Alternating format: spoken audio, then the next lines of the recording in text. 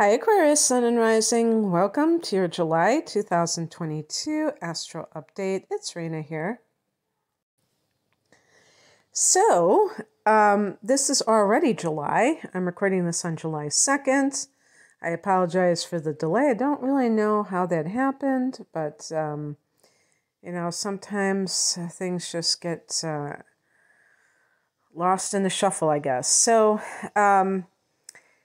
it's really okay because the action kind of picks up on the 5th. Now, obviously, we have planets inhabiting different signs, different transits, but in terms of changing signs, on the 5th, Mars goes into Taurus. Now, Taurus is a fixed sign like you, Aquarius, so that is going to affect one of your angular houses. In this case, since Taurus is ahead of you, this will be the 4th house of home and family. And Mars here can have different possibilities for different Aquarians. For some of you, this may be renovating your property. You may be putting more energy into it. Mars can be construction work, or just if you're planning on moving, which, by the way, because Uranus is also in this sector, anything can happen. So you may be just kind of like, even if you don't follow astrology to the T, and you don't know every transit that's happening at this time, you may sense it because Aquarians are very intuitive. And so you may know that your housing situation is tenuous at best, and you may feel this need to really start organizing things, or I was going to say packing, but that sounds like it's really like you're going to leave. But no, I mean just getting your house in order because you want to be prepared in case you have to leave at a moment's notice, that kind of thing. There's actually going to be a time in August, I believe, where Mars and Uranus form a conjunction in Taurus, and that should be, I was going to say lovely, and I was with my voice dripping with sarcasm because that could be quite volatile on the world stage, or, in for the collective, because, Mars is very volatile and warrior-like, and Uranus is very unpredictable. So the idea of protests and this desire for freedom at any cost could really come to the forefront.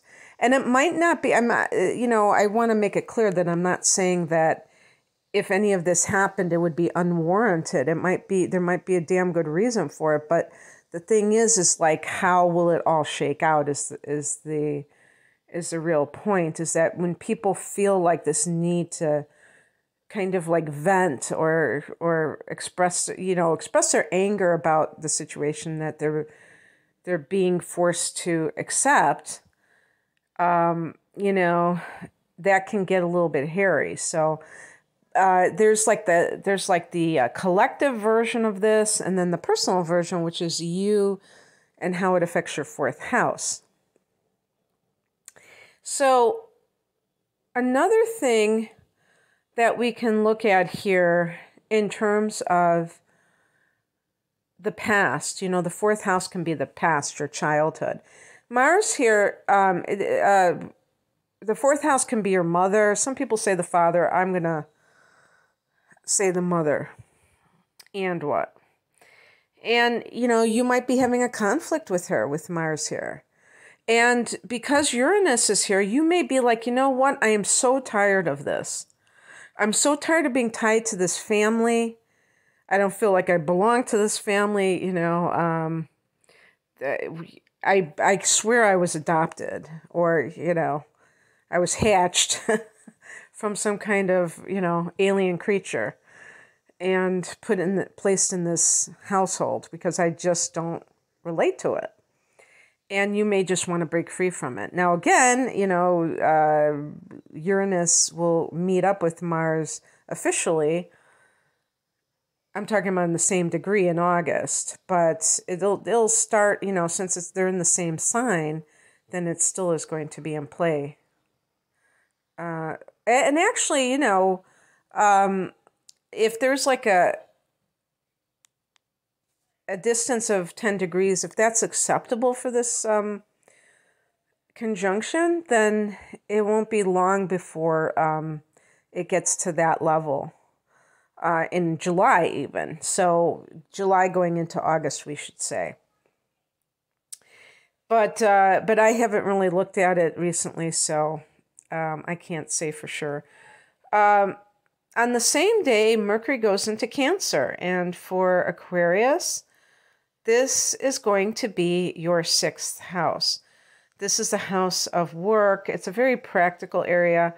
If you're looking to change your diet, Mercury rules the 6th house, and it rules diet, health matters in general, but diet is part of that. And so you might be reading books on, when I say diet, I'm not talking about losing weight, although maybe for some people that might be a thing, but I'm talking about in general for nutrition, nourishing your body. And,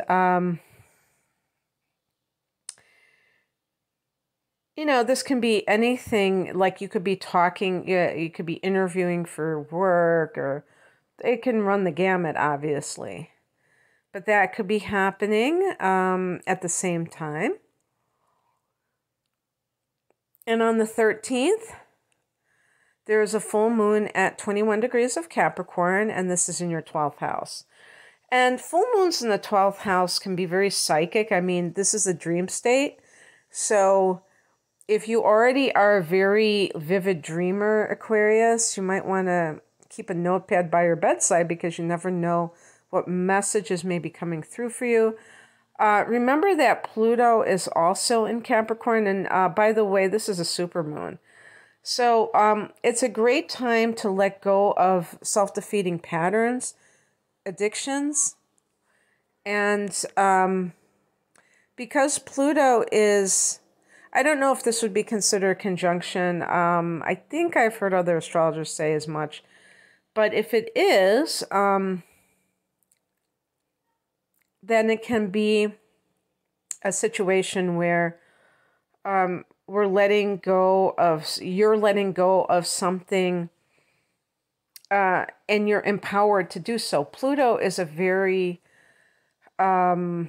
healing influence, even though it can be associated with upheaval, because it will kind of like lance a boil. If you've ever lanced a boil, the boil can be part of Pluto too, because it has to do with that diseased matter, if you will, or that pus. I mean, I know some of you might be eating, so I'm sorry about that. But that kind of thing that's impure. And so it's really about purifying yourself. And this is the house of karma, so it could even be on that level.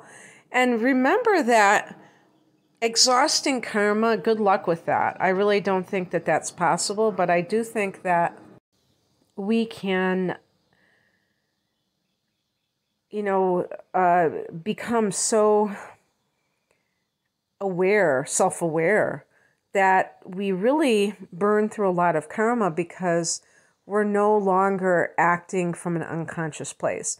The 12th house is unconscious memories, but I would say that unconscious memories breeds unconscious actions, Even like if you think about addiction, some people have, even say that about themselves, that they have addictive personalities. Well, why is that? Are you born with an addictive personality? Yeah, there's some ancestral karma around certain addictions. But still, I think that it can also be your karmic predisposition on your own, based on past lifetimes where you're doing the same old, same old. So being able to understand that and say, I want to transcend that, can mean so much, and you might be able to just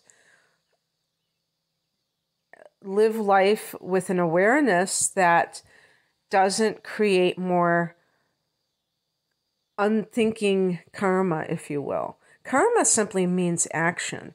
But sometimes when we take action almost like a robot, like we're pre-programmed, we're not really in alignment with our intentions. When you're in alignment with your intentions, I still believe you can screw up. I don't think that you're going to be perfect 100% of the time, but I don't feel that you're stumbling in the dark anymore. So I think that you're still at a higher vibration, and that alone protects you from the lower consequences, like accruing more and more entanglements, at this material level. Okay, so on the 17th, we have a transit of Venus going into Cancer, which means that Venus has been in your 5th house. The 5th house is the house of love and creativity in Gemini. Now, you're going to have Mars in Gemini for, I think, like about 7 months, 8 months. I mean, I'll be talking about that at a later date. Maybe I'll make a separate video on that. But that's like unreal, And so this area of the 5th house is going to be a big story for you towards the end, the last quarter of 2022, Aquarius, until March of 2023. So if you are somebody who's looking for love, this could be a thing. Now, Mars is not necessarily that romantic, the softer side. It's more of the lustful side. Maybe you're going to be sowing your wild oats. If you're coming off of a marriage or the breakup of a committed partnership, you might be going on a kind of I was going to call it a bender, but I'm talking about kind of a more passionate side to things. But it could simply be like a very exciting relationship that is where you feel strong attraction for that person too. And if you are an artist, forget about it. You can be incredibly productive during this time. But we're not there yet. We're actually in the 6th. Well, I said we're not there yet. I'm talking about Mars. Venus has been there and done that. Now Venus is in the 6th house. Venus in the 6th is, it's a very strange thing for Venus because Venus is romantic. The 6th house is like, office files. It's very practical, pragmatic, efficient. That's not very sexy. That's not very romantic. But it is good for, I call this the Vitamix transit because Venus rules the 7th house, but it also rules the 2nd house of earned income and possessions and luxury items. And a luxury item is something that you don't necessarily need at that level, at that cost, but you want it anyway. And one of those things can be a blender, a high-speed blender. And Vitamix is like the, I was going to say the Cadillac, but that's probably not really the in-car these days, is it? I don't know, the Subaru of blenders. And I have a Vitamix, and it's really great. But anyway, the reason I say this is because the 6th house is a house of health. Some people may say, I want to spend, I want to give up some of my money for a high-ticket blender because I feel like this is going to enhance my health. And the other thing that this can be about is receiving money. Maybe that's why Mercury is in the sixth house because you're negotiating, salary negotiation. This can give you, Venus can be about money. This can give you that money at the workplace. You may have nicer relations with your coworkers. That can be the sixth house as well. On the 19th, Mercury goes into Leo. So now we have these opposite house transits because Leo's your opposite sign. So seventh house matters. Mercury into Leo, communicating for some reason with a partner. Now, maybe it's even an ex-partner or soon-to-be ex. The seventh house can also be your clients, one-on-one relationships with people, and it can also be court matters. So if you are getting divorced, if you are suing someone, or something going on, that could certainly be what is happening. And so things start to heat up in this area. On the 22nd, the sun goes here. And on the 28th, there's a new moon at 5 degrees of Leo. So new beginning in this sector. Now, this can be good for a relationship. Don't get me wrong. And you're going to have Venus here pretty soon, too. Probably like in the first week of August. So I'm not saying that you're going to just like break up with someone or you're getting divorced or anything, but for those who are, when you have this money, Venus, this transit that's associated with money in the 7th or 8th houses, that could indicate like, getting money from a lawsuit or from a,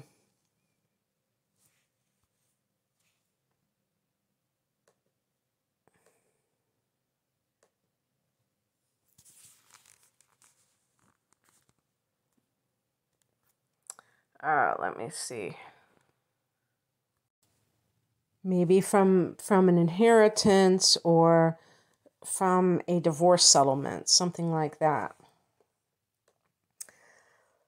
And so anyway, that's what I have for you, Aquarius. I hope that this resonated. If you would like a personal reading, the link is below. Take care. Bye.